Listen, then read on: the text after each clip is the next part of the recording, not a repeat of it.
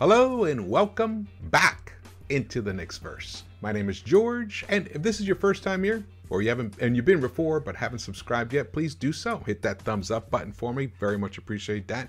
And drop your comments. All right, well, we are in the doggiest days of summer right now. And yet, there is still Knicks news. Things are starting to, it feels like the ice that has built up around the talks between Danny Ainge and Leon Rose have beginning to start to thaw. That's right. We're going to get to that. We're going to talk about the update on the Donovan Mitchell trade to New York, possibly. I'm even going to put out, because I was thinking about a 3-team trade, and someone tweeted, actually, I thought it was an excellent one, so we're going to highlight that. And we're also going to talk about what the latest news coming out of the Brooklyn Nets, how it impacts the NBA and the Knicks themselves. It's going to be interesting. So stay tuned and let's go. Here we go. Begins with Shams. So Shams, this was yesterday, on Monday. He tweeted this out. He tweeted an article out on, he posted an article on The Athletic, and he tweeted out also on Inside Pass, which is his column on The Athletic. Knicks and Jazz remain in discussions about a potential deal sending Donovan Mitchell to New York, including details from myself and T. Jones on the NBA regarding a recent offer.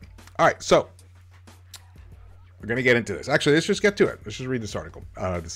The first couple of paragraphs. The latest on the Donovan Mitchell trade talks. Jazz and Knicks are in discussions on the trade that would send Donovan Mitchell to New York. According to sources, a deal is not considered imminent yet. It feels like they almost wanted to say it's imminent. But it's not there yet, according to his sources. All right, but the Knicks are motivated to acquire Mitchell and have proposed new packages to Utah's new front office, led by CEO Danny Ainge. New York made a recent offer of Evan Fournier, Obi Toppin, additional salary, and 2 unprotected first-round picks. 5 total. So that means the 3 protected ones that they got. League sources tell me and The Athletic's Tony Jones. The Jazz's asking price has been more significant than that. All right, let's talk about this. Let's talk about this for a second. First of all, it's the actual first time, I believe, it's the first time we've actually heard an actual real proposal. Before it was like, it's like X amount of picks and X amount of players, possibly interest in Grimes or RJ, mix different variations of that, but nothing was concrete. Here, Shams is putting it out there. This was the actual offer that recently the Knicks made. Now, is it the only offer? I don't think so, because we know Woj said that there's a situation with different levers depending on what you want in terms of picks and the type of picks you want. It impacts what kind of players we're going to include in the deal and vice versa. So there's probably several different scenarios out there, several proposals that Leon has made or that have been discussed, but that this one seems to be the one that's beginning to reignite the talks. Let's put it this way. When the talks got reignited, this is how it ended up. Actually, Berman is back as well. Good to see you, Berman. See you back. See, he tweeted out Donovan Mitchell trade talks rekindled. And in his article that he posted over the weekend, but here's why Knicks are wary of the Jazz offers. So I'm going to get into that as well. But let's get back to this thing here. So Fournier, Toppin, additional salary, and 2 unprotected first-round picks. I can tell you from my feeling, my analysis, and reading everything that there is to read about all of this. Also, one thing I just want to say. We don't know. We don't even know if this was the real offer. This is just what got to him. We don't know. But they're still talking. That's the key. Or they've re-engaged the talks. That's very important. And it feels about right, because let me tell you, Donovan Mitchell has spent so much time in the New York area this summer, much more so than I could ever remember. Much more. And actually, Berman, when he was on KFTV, he talked about this. He said Last year he did like one event. He's already done several. I mean, he's even thrown the ball out at the ballpark. He's played at different outdoor arenas. He's doing a lot of different. He's making himself a part of New York already. It feels like. So it does feel like he wants to be with the Knicks. That seems to be a given. But he's a class act. He's a professional. He knows he has 3 more years on his contract. He's not going to like demand the trade, but it does feel like he thinks he's going to end up in orange and blue. That's what it feels like right now. Now, so this offer here, I mean, Evan Fournier, we're talking about the 4th or 5th best 3-point shooter, volume-wise, for definitely in the NBA. And Obi Toppin. It's interesting that Obi Toppin is in here. There was also a report from Ian Begley, SNY, that the Jazz continue to have strong interest in Knicks wing RJ Barrett, per SNY sources. Evan Fournier's name has also come up in discussions there. And the Jazz are seeking the multiple first-round picks that we talked about. And Utah would want at least one of the trio of Obi Toppin, Quentin Grimes, and Emmanuel Quickley in a trade if Barrett is included. So they want one of those other ones. So see how like the situation. I mean, this is what the Knicks offered, and this is what Ian is hearing that the Jazz are seeking. So it seems like they have. There's a gap. There's a pretty big gap. I don't know how big the gap really is in actuality. It's one thing when you start asking for something, but sometimes you ask for something knowing that you're not going to get it. But by asking, you're going to get something else in between. It's just negotiation. One thing I do believe is Danny Ainge does want as many unprotected picks as possible. I do believe that. 2 unprotected picks is probably not going to do it at the moment unless Danny just thinks he just can't do anything better anywhere else. So Leon Rose and Danny Ainge are playing a game of Spida chicken. They're basically who's going to blink first, who's going to buckle. And at the moment, there's a couple things happening that could impact all of this. And let's get into that here. As you can see here. So Berman also, in an article today, talking about Rick Pitino's love and fascination of Donovan Mitchell and his hopes and dreams that he'll come and play for New York. Let's see here. What did he say? Rick. I have that here. I do not have that here, but that's all right. Basically, he just said he's a tremendous work ethic. He has like a Kobe Bryant type desire to win, which is one of the highest compliments. And Pitino basically said that he really hopes that Donovan ends up with New York. So it's a good thing. But in that article, Berman did drop this little nugget here that Danny Ainge is telling confidants 2 mysterious teams have made offers he likes for Donovan Mitchell. All right, well, he likes, sometimes you like vanilla. I'll take it. I mean, if it's all that's there, I'll take vanilla. It's not like I don't like vanilla, but come on. Vanilla is very few people's favorites. If you have the option of getting peanut butter cup with chocolate ice cream mixed in and some marshmallows or a Rocky Road or something delicious like that, you're going to get that. You're going to go for vanilla.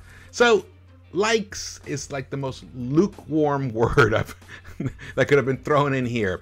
It's just purely Danny trying to stir things up. Actually, which actually reminds me of this funny tweet that who put this out? It was a really good one. There's a Twitter account called Brock Aller. Actually, let's go to it. All right, so you can see this is great from the scene from Moneyball. So I call this Danny Ball here. This is from Brock Aller. Leon, this is Danny Ainge. He got 5 picks for Rudy Gobert. The rest of the NBA knows it's an overpay and how Minnesota is on their own tier of desperation. He now wants more for Donovan Mitchell, but the whole league knows he's tearing it down, and we're the only team with a solid offer. The best part is down below. His only flaw, is that he leaks to the media every day that there are other good offers on the table. Meanwhile, we all know Tyler Hero and plus Duncan Robinson is the Heat's version of THT and Kendrick Nunn. He also trades TPEs but doesn't ever use them. Love that. Great tweet. Great tweet. So but yeah, basically that's what it is. I mean, Danny is trying to make Leon overpay. Pay more than he wants to. What's happening here is Leon's offering 2 unprotected. Danny wants 4. The players aren't really the big deal. And that also is what the main part of Berman's article was. That it's not, the players themselves, of course, there's some, I mean, Danny's going to want certain player over another player, but it's not the sticking point. The sticking point is the unprotected picks. And the reason the Knicks are holding firm on 2 unprotected, so we only got 4 available for the next 7 years, that we can trade. Yeah, that's correct. And then we have 8 picks total, with the 4 protected ones, is because if we make this trade and another possible big name, a bigger name becomes available, let's say at the trade deadline or next summer, a year from now, the Knicks need to have those trade chips to make that trade happen. If they give up 3 or 4 to Danny of the unprotecteds now, what are they going to have? They're going to have no bullets left in the chamber. So in this scenario, there is one other possibility. It's getting a 3rd unprotected pick from another team. So either it could be a 3-team trade or it's a separate trade that the Knicks can make to acquire that unprotected pick. Easier said than done, that is for sure.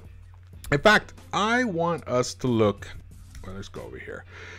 Before we keep going to the trade proposal, we'll touch base on this. This was a nice week, and I actually watched this Tim McMahon on ESPN talking about this. He was like, he made it seem like there's no question that Donovan Mitchell is going to end up with the Knicks.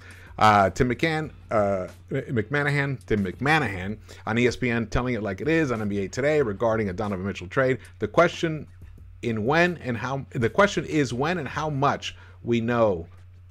How much we know where he's going, that's the New York Knicks. Kind of a funky way to word it, but he's pretty confident it's going to be with the Knicks. And then Berman. Yeah, here we go. This is what we were talking about before. They're just haggling over unprotected picks. Just definitely check out those articles. Now, this was an interesting trade idea that the Mecca MSG on Twitter, this was his reply to this tweet by NBA Trade Report that says, sources, Lakers interested in joining potential trade between Utah and New York as a 3rd team. LA willing to move first-round picks for much-needed roster depth, something to keep an eye on as training camp quickly approaches. Yeah, training camp, I think within a month. I think in exactly about a month, the training camp will be going. I think in less than a month, actually, right now. So let's look at this trade. Let's look at what this trade actually is going to entail. Let's go to it here. Here we go. All right. So the Knicks end up with Russell Westbrook and Donovan Mitchell. And of course, that's just a salary dump for the Lakers. And the Knicks will just cut Russell Westbrook in this scenario. The Jazz would get Evan Fournier, Cam Reddish, Talen Horton-Tucker, and Miles McBride, Deuce. And they would get the Detroit Pistons first-round pick, from the Knicks via Detroit. They would get the 2029 first-round pick from the Lakers, which would be unprotected. The 2023 first-round pick from the Knicks, that's next season's, which will be unprotected.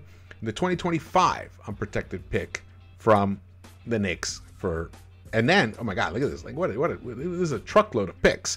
Got 1, 2, 3, 4, 5, 6 picks here, and 4 of them are unprotected. That is a pretty nice haul for Danny Ainge. This would probably make Danny feel like the king again, like he finally got over on people. And in this scenario, I mean, if he uses those picks correctly, that could be a devastating haul for Utah, which would be a nice. I mean, you know, people got to win trades. Some people got to, you know, everyone's got to. It's got to hurt a little bit. So The Lakers end up getting Derrick Rose in this scenario, Bojan Bogdanovic, and, ready, Julius Randle. That's right. So this is like the type of trade that I want to see happen. I mean, we can massage it. Who exactly, maybe that's those 6 picks is a little too heavy because we are going to eat some salary, but the Jazz are also going to have to give up Bojan in this scenario as well. I think something like this could work out because here's the beautiful thing about this. The only young player that's leaving the Knicks young core would be Cam Reddish in this scenario. And as much as I believe Cam's ceiling is incredibly high, his floor is kind of low as well, which brings me back to why Obi Toppin may be the key piece in this whole trade, in the current version of the trade discussions right now. I'll get to that in a second. But here, we keep Obi, the beauty. We keep Obi, and Randle finds a new home in LA. And I think this could be a good scenario. Look at those 3 players that Lakers would be getting. That would immediately boost their chances of at least maybe possibly getting back to the Western Conference Finals. Whether that can get you all the way to the finals right now, the West is tough. It all depends on health, really. It all depends on health for them. And yet it always does anyway. But I think this would probably give them their very best opportunity to get back to the Western Conference Finals. And then you never know, injuries, someone maybe get hot in that 7-game series. And then who knows, Lakers could surprise people and get back into the finals. Unlikely, yeah, but it's possible. And then the Jazz get what they want. They get a bunch of contracts that they can handle and deal with here. I mean, Cam Reddish is going to be interesting. They're going to be kind of like probably a wait and see what you can do this year, and then we'll see what happens next year because he'll be eligible for a new contract. Deuce, we all know what Deuce is about. We love him. We get to keep Grimes. This is a very interesting scenario here. Very interesting indeed. Okay, let's get back to the situation. So, today, it was announced that the Nets and Kevin Durant have come to an agreement. They made a deal with their own player to just stay. That's it. And as Popper tweeted out here, in a case of the grass is always greener on the other side, the Nets and Kevin Durant realize everyone's lawn is dead now. Yeah, people just don't have enough chips to trade for Kevin Durant. Kevin Durant is one of the greatest players of all time. And Kevin Durant can still be the best player on a team that wins the championship. That's what we're talking about here. To try and acquire a player like that, it demands such a tremendous haul of actual current players that can contribute, winning players, maybe even all-star level players. And on top of that, excellent first-round pick assets. That's a tough package to put together to get a player like that. Phoenix has been wanting that. Celtics have been talking about it. Not sure the Heat have, but there's a slew of I think even there was like a rumor of the Grizzlies getting in there. Haven't heard much about Golden State getting back in there, but it's hard. It's hard to trade a player of that type of talent and magnitude if other teams just don't have the assets, and that's what it is. The lawn is dead right now. Now, how does this impact everybody else? Well, people were expecting that would be the first domino, but it's not going to fall. The Nets are going to run it back with Kyrie, Durant. They'll probably get Ben Simmons to play, though I will say this. I think it's 50-50 Ben Simmons plays at all this year. I just 50-50. Joe Harris is going to be healthy and back. Now they have Seth Curry from the trade with the Sixers. I mean, they have a nice team. They still have Cam Thomas. They got Royce O'Neal. I mean, that team, if they play together, that team could go deep. That team could compete for a championship. However, that could be their undoing once again. So we'll see. So they're going to run it back. And honestly, it's the only move there is. It's the only move. You don't fire a bunch of people. You don't make crazy trades. No. They're in. They made their deal with these two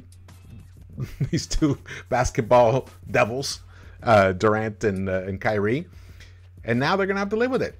So I tell you, I think it's a smart move by Joe Tsai. I will say that. I will say that for sure.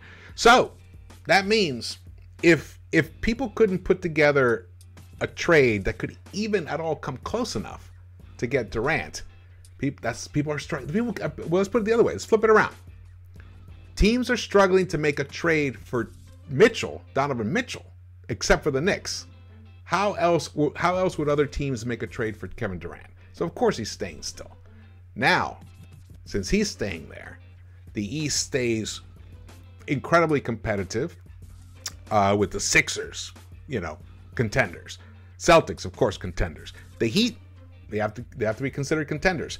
And the Nets, contenders. And then the team probably, if Middleton is healthy, who could return back to the finals, the Bucks. So, I mean, this is a very competitive. Those are five strong teams I just laid. I think it was just 5, yeah. The Knicks are looking to be that 6th team. They're looking to be that 6th team. So,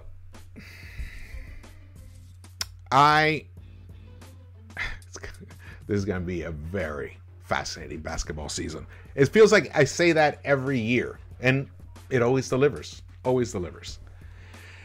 All right, so here, this is interesting too. We talked about this before about how Ian Begley reported that some New York decision makers are open to including R.J. Barrett in a trade for Donovan Mitchell. The Jazz continue to have strong interest in New York's wing, R.J. Barrett. Now, in his article, Ian states, he says, it's worth pointing out that there are several voices of influence in the organization. So it makes sense that there would be different opinions among decision makers in New York. So it means like, yeah, you might find, maybe if there's about a total of 8 decision makers that have any kind of influence. Of course, Leon Rose and Dolan are the top 2. But in between there's going to be people who have different points of view. And I can see the logic. You're like, hey, you know what? If we throw RJ in there, maybe he will take just the 2 unprotected picks. And then, we can kind of maintain our assets for the next big trade. So I can see that logic, but it's flawed. RJ Barrett will be an all-star. There is no doubt in my mind. In fact, RJ Barrett is going to make a leap next season that's going to shock people. May not shock us fans who love his game, and we've seen what he can do. We're talking about the guy. I mean, the guy, I think he had 12 30-plus point games last season, the most for anyone under the age of 22, I believe. He's got all-star. Now, of course, the big issue with him is efficiency. I think his efficiency is going to go way up, way up, because there's going to be, even though if Donovan Mitchell comes to the team, or even without him, we got Brunson, Randall, and RJ. Ball dominant. But Brunson is going to really help increase RJ's productivity on this team. Because here's the thing. There were many times where RJ tried to force the issue. Because there weren't that many opportunities. There weren't that many other playmakers on the court with him. Randall wasn't even a playmaker often. I mean, he basically would just dribble the ball endlessly and then end up with a bad play, and like the unforced turnover kind of situation with him.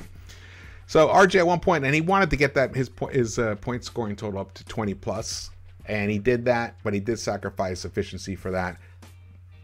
No doubt in my mind, he's going to get that efficiency back up, and he will be an all-star type level. He might even have an all-star type season next season. May not make it to the all-star game, because it's limited. There's only 12 players go any 12 or 15, I can't remember, go from each conference, but he'll have that kind of a season next season.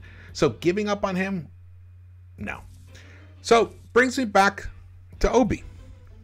But before we get to that, all right, here we go. Brings me back to Obi Toppin. Why Obi? Why not Cam? Why not Grimes? In my opinion, of that group, other than RJ, we're talking about Obi, Cam, Grimes, IQ.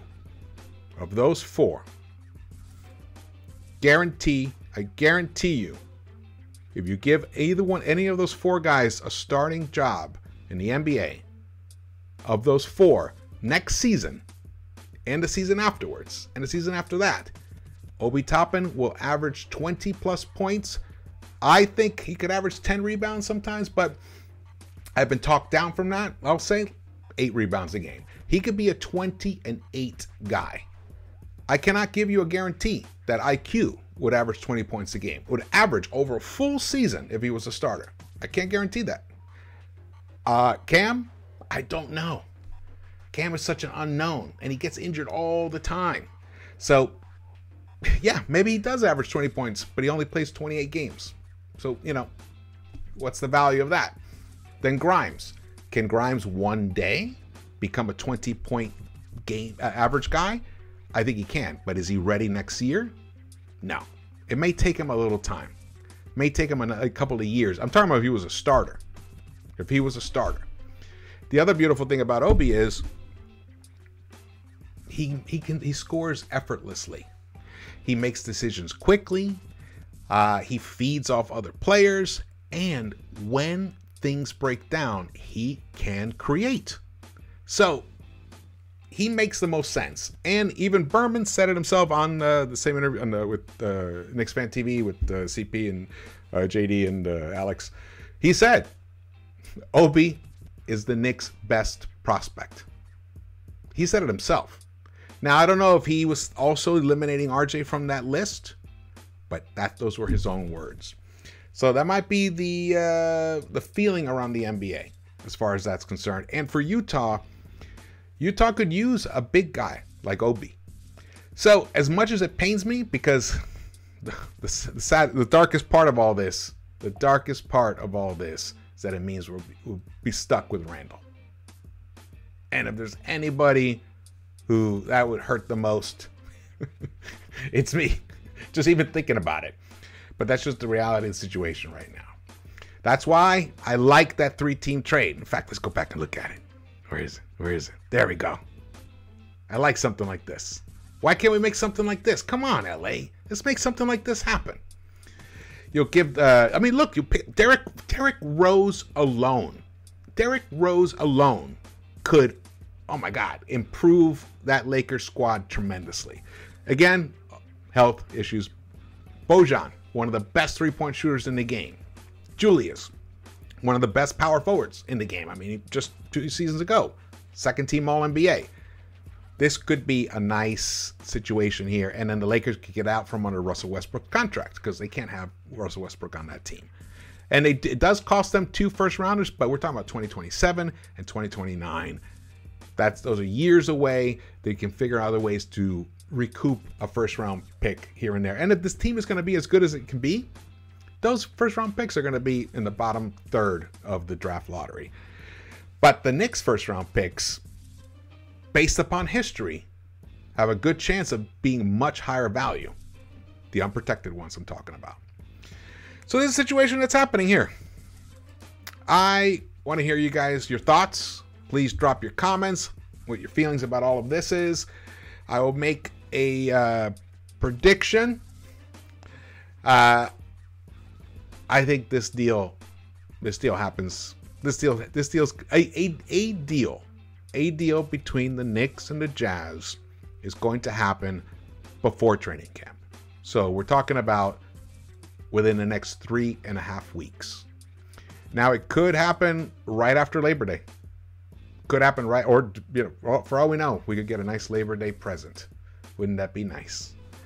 All right. So thank you for watching this. Again, my name is George. Oh, follow me on Twitter. Follow me on Twitter. There we go. I can't even point. There you go. There it is, at Knicks-Verse. You can send me DMs there if you have any specific questions. Also, if there's anything you guys would like to see me make a video about, just DM me, and I really would appreciate it. That'd be great, and we'll just keep this thing going. We'll keep this going until the Knicks get it right. And what I love is Leon is not blowing it yet. And maybe he won't. Maybe Leon will hold firm and Danny will come to his senses and he'll realize, you know what? If I can get that third first-round pick, I'll do the deal. Where are the Knicks going to get that third first-round pick? That'll be the trick. Come on, Brock. Come on, Leon. Figure that part out. All right. Thank you. And I'll see you around.